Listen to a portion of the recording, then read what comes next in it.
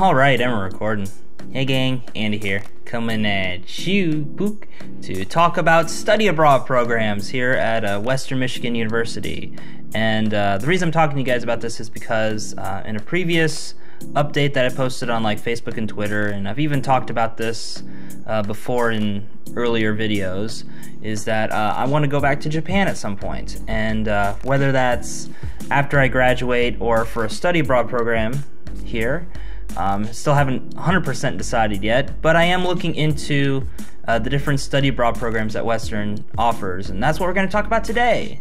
So right now I got on the screen here all the different programs that Western offers for universities in Japan in alphabetical order, because why not?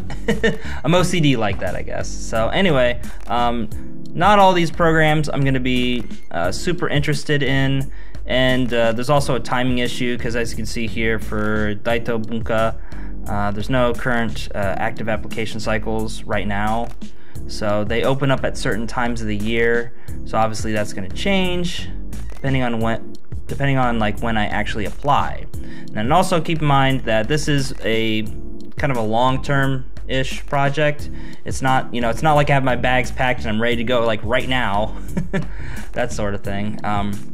I still have a lot of work to do as far as getting myself ready for these kinds of programs should I decide to utilize them. Again, there's a lot of stuff I got to look into as far as like credits, how long I could potentially be out there for, stuff like that. Just a lot of different variables. But anyway, in today's video, we're just going to look over the different programs that Western offers. So, let's begin. So first up is Daito Bunka University in Higashi Matsuyama, Japan. Don't quite know where this is. I think this is like mid-Japan somewhere. Unfamiliar with this area. But anyway, looking over here, the program lasts for an entire academic year. Housing options include an apartment, which is pretty nice. Class standing, so basically like what grade you have to be in to do these study abroad programs, and typically this is it. Usually it's sophomore, junior, senior, that sort of thing. Freshmen they don't allow over there. They gotta prove themselves, get their GPA up, do core classes, stuff like that. So again, I'm not gonna do this anytime super soon, but in the next year or two. Let's see, language experience required, yes. So typically from what I've seen, with the Japanese study abroad programs, you have to have at least, I think, 2 classes worth of Japanese, maybe 3. They may require an additional class, but from what I've heard from my Japanese teacher, that's pretty much what you have to do.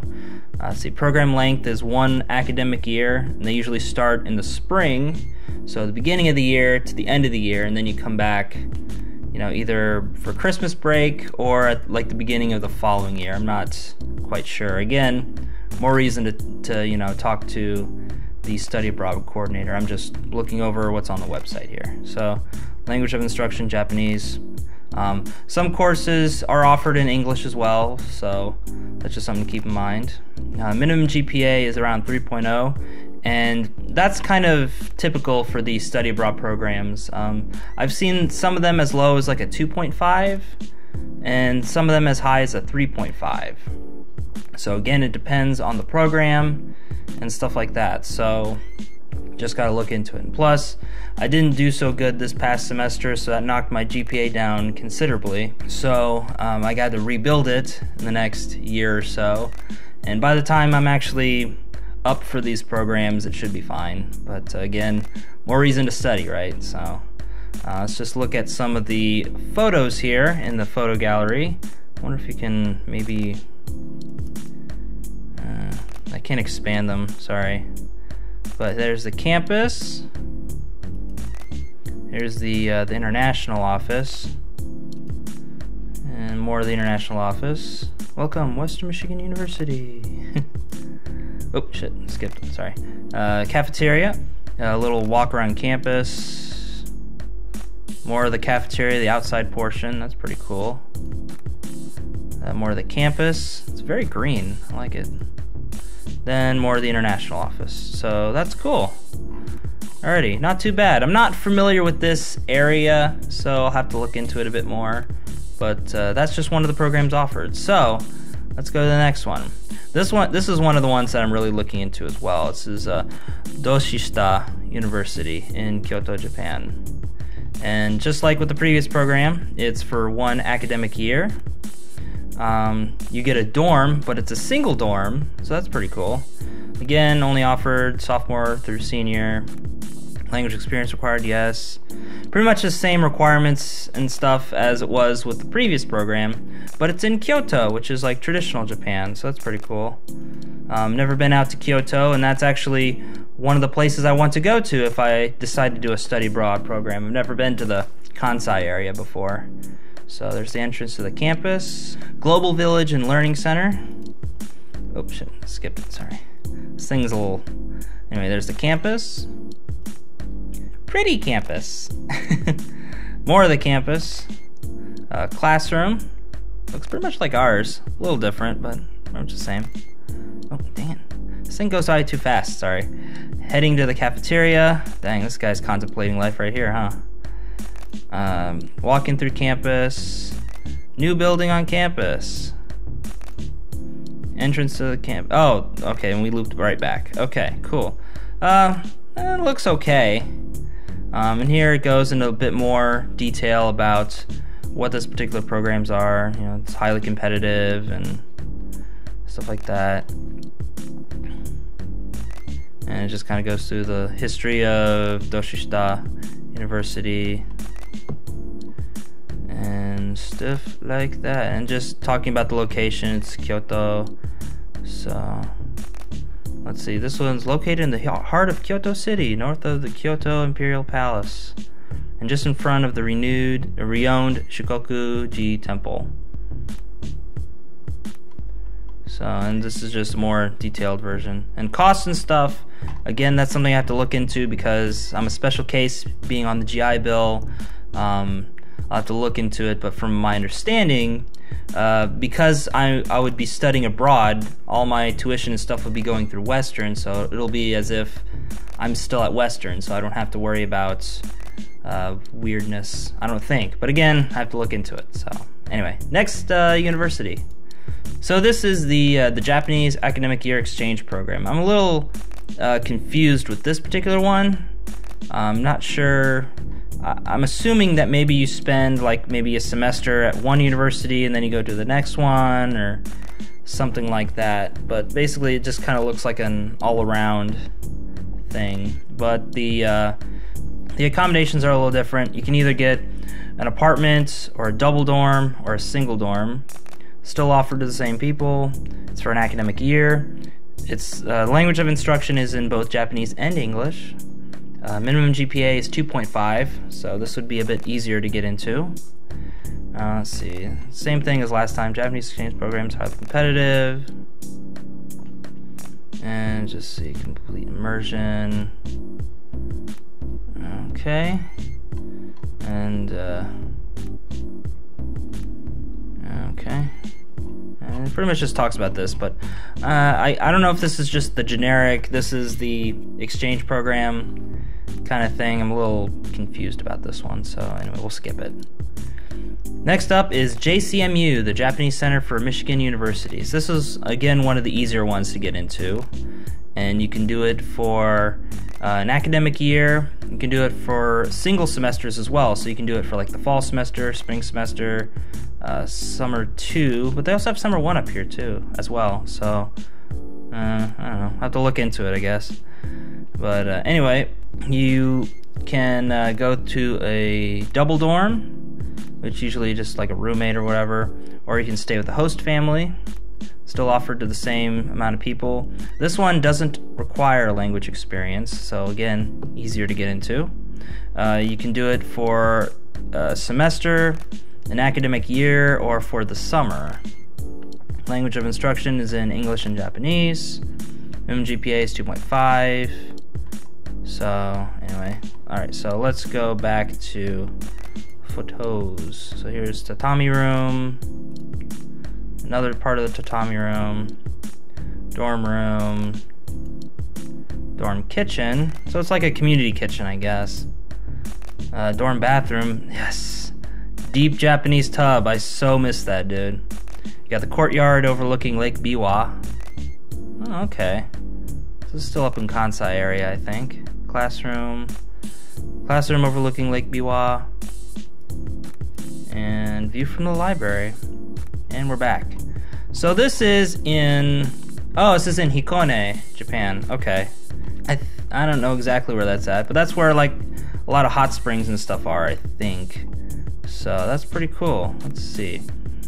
JCMU Center consists of a beautiful, spacious, academic building. Cool, cool. Located in Hikone, a city of approximately 100,000 people, situated on the eastern shore of Lake Biwa in Shiga Prefecture. It's a castle town. Okay.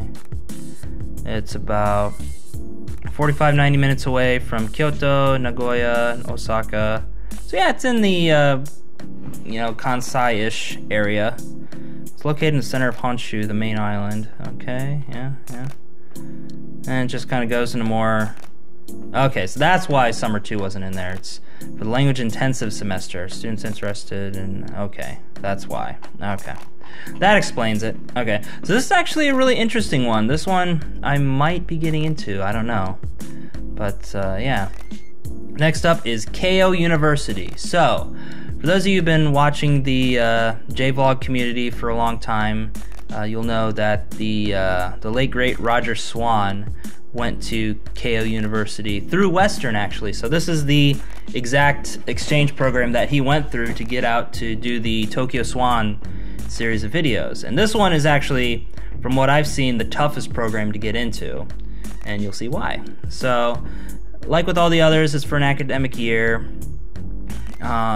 You get an apartment for an housing option. Same class standings. You need language experience. Language of instructions in both Japanese and English, but you need a 3.5 GPA to get into. So this one is definitely the, you know, the creme de la creme, you know, for Japanese exchange programs offered at Western. So Keio University is like one of the top, I think it's like one of the top 5 or top 3 universities in all of Japan. Seconded maybe only to Tokyo University. So it's basically like saying, you know, it's like the Harvard and Yale and Stanford of Japan, pretty much. So anyway, let's look at some of the photos. And there's a lot more photos with this one, what I can see. So there's Keio University circa 2003. There's a Sanja festival. You know, Kashira Park in Tokyo. Skipped it. It's hard to get a beat on these. Oh, it's the same thing. Anyway, Golden Pavilion in Kyoto. Keio Mizudara Temple, Dare Temple, soy sauce, dumpling, ramen, more of Keio, cherry blossoms in Tokyo. I think this is in Meguro, I think. Shrine Festival in Tokyo, Okinawan delicacies, entrance to the campus. Yeah, I remember going to the entrance area. It's right by Tokyo Tower, this area. It's really impressive, and it's just massive. More bikes parked outside campus.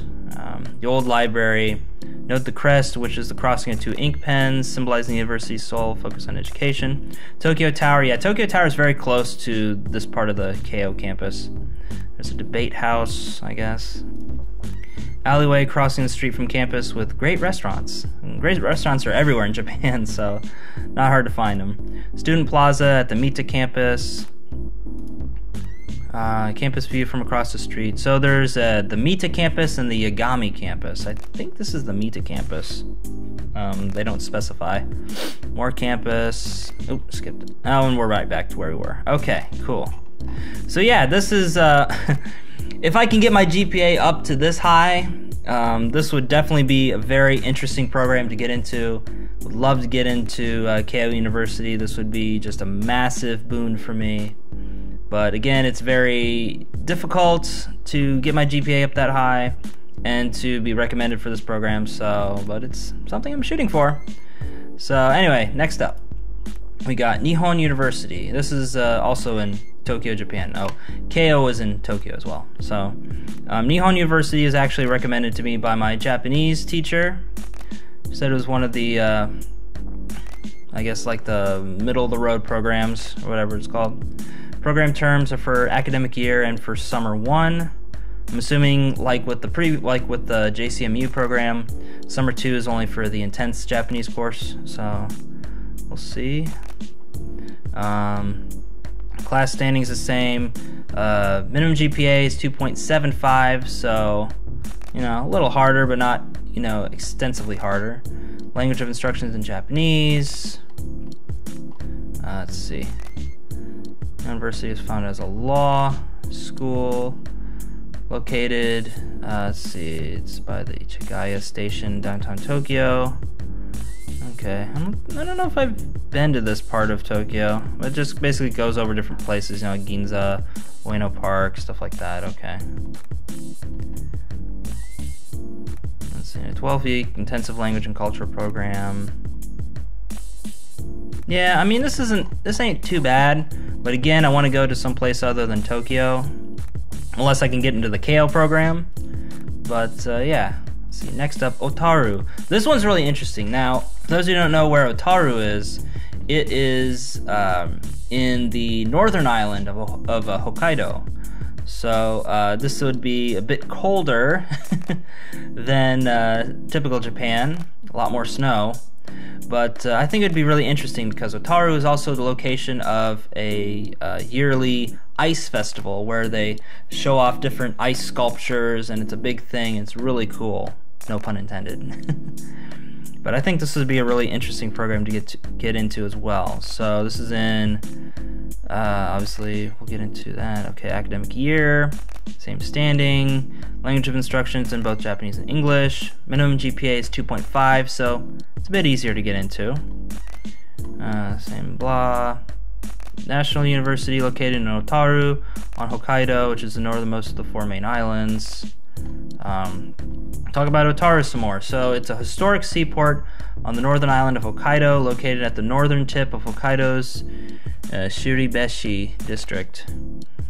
City is stunningly beautiful. I've seen a lot of pictures of Otaru. It's gorgeous out there.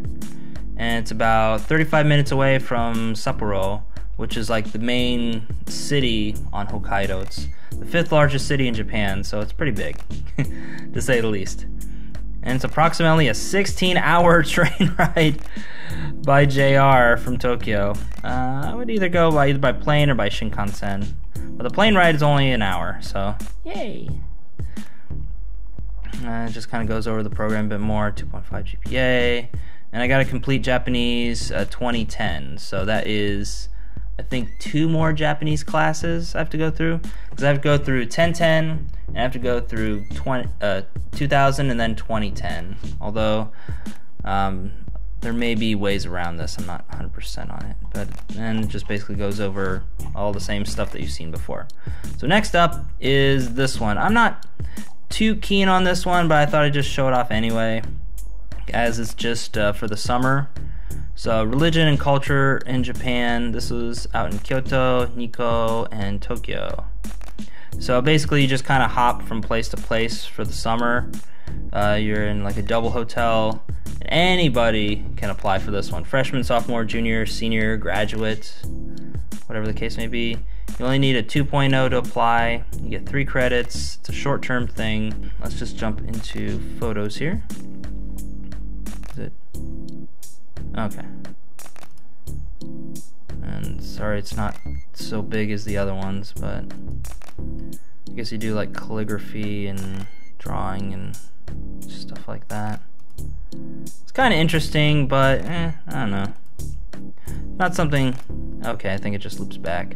It's not something I'm super duper interested in. But you basically just go over and look at the religious aspects, visit Buddhist temples and stuff like that. And you get 3 credit hours for the semester. So that's... I like it, but, it's... I don't know. I'm just kind of... Anyway, here is Rikkyo University in Tokyo, Japan. Let's see. You got academic year or the spring semester. You get a single dorm. It's available through sophomore through senior. It's for an academic. Oh, I'm sorry, I misread. That's for an academic year. Sorry. Language of instructions in Japanese and English. 2.5 GPA. Here are some pictures. I really like this campus. This looks like an awesome campus, like a castle or something. It's pretty cool. Here's the library. It looked like a bus station or something. Here's more of the campus. Lots of grass at Rikkyo University. I just like this tower though. It's really cool. Wow, wooden seats. This is interesting. Oops, skip that, sorry. Big tree. More of the campus. This is the chapel area here. And we're back to the entrance of campus. So this is out, I think this is some kind of, let's see, reverent. Yeah, this is kind of a religious campus if you couldn't tell. But, you know, it's still really good architecture, and I'm kind of a sucker for good architecture. So this is located in Ikebukuro out in Tokyo. So it's pretty interesting. And it just goes over different things. And for this one, you need to complete at least 1010 Japanese. So that would be the next level of Japanese. So, and for business students like myself, complete Japanese 1000, which I already did. So I could technically do this, you know, next year. But, you know, again, we'll see. We'll see. Then last but not least is Ritsumeikan University in Kyoto, Japan. This one is actually one I'm really looking into. This looks like a very interesting place. So, you know, same as it was before, you know, you get an apartment or a single dorm for housing. Minimum GPA is 3.0, and it's for an academic year. So we'll go over, I think, come on now. There we go, that's the beginning. Just wait for it to load here. That's weird. Alright, anyway. Nope. Of course it loaded as soon as I clicked away. So here's some of the campus. Here's the library. Shrine lanterns at Kitano Shrine. The Asakusa Shrine in Tokyo. Cherry blossoms. Samurai at a festival. Nagoya Castle. That's pretty colorful. The Mirror of Gold and Snow at the Golden Pavilion in Kyoto. Heijokyu. Okay. Oh, and there's more. Nice. More pictures, different festivals. There's one in Nara. Here is a house dorm, I guess. Here is some more of the library, a common area kitchen for dorms. Here's an international dorm. This is, I guess, like another common area, something like that. Classroom, common space. Again, you got like washer, dryer, stuff like that. So, tatami room, laundry space. So you can do coin laundry and stuff like that. So this is in Kyoto, obviously. It is this particular campus, the Kinugasa campus. It's located by different historical temples like the Kinkakuji, the Gold Pavilion, Ryoanji, the Rock Garden, many other famous sites, because that's Kyoto for you. It's got a lot of good traditional Japan. So 3.0 GPA and a completion of a Japanese 2010 for intensive Japanese language program. And no previous Japanese required for the Japanese and World Perspectives program. So that's interesting. You either have to go through like the super duper intense Japanese or like nothing. Okay. I guess it depends on the different programs and stuff. So yeah, that's the programs that are offered here at Western. So now there's other programs that I can go to, but again, considering that I'm going through on the post 9/11 GI Bill, I don't know, you know, how much it'll cover or if it'll cover it at all. It's kind of a gray area right now. but this is what's offered through Western. So if I were to utilize these programs, it would just be, you know, a simple exchange. I would go off to either one of these universities for either, you know, typically the academic year. That's what I'm shooting for, is for a full year, but they also have like semester-long programs as well. But I figure if I'm gonna save up for the trip out there, I want to make it worth it and go for the full year. So as far as out of these universities that I want to go to, the ones that I find interesting, well, I gotta look this one up, the Daito Bunka. I'm not too familiar with that area.